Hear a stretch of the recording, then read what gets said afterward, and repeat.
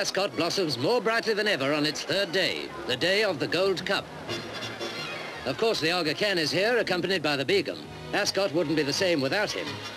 He and his family have 9 horses on the card today, though, strangely enough, none in the Gold Cup itself. The Queen, the Princess Royal and Princess Margaret, wearing her gayest hat, walk to the paddock to inspect the field. Between the fashions and the horses, many people don't know which to look at first. What with flowering brollies and floppy hats, Ascot is really up to form. Oh yes, the horses. There's Beignet, a 20-to-1 bet, and second favourite, Clichy. Any moment now, and they're off.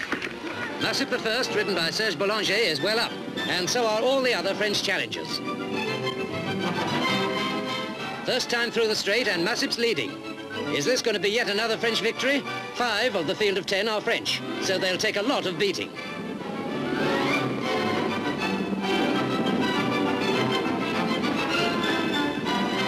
And the second time round, there's no doubt about it. Macip's dictating the race with Bewitched and Clichy following him. All 3 of them French.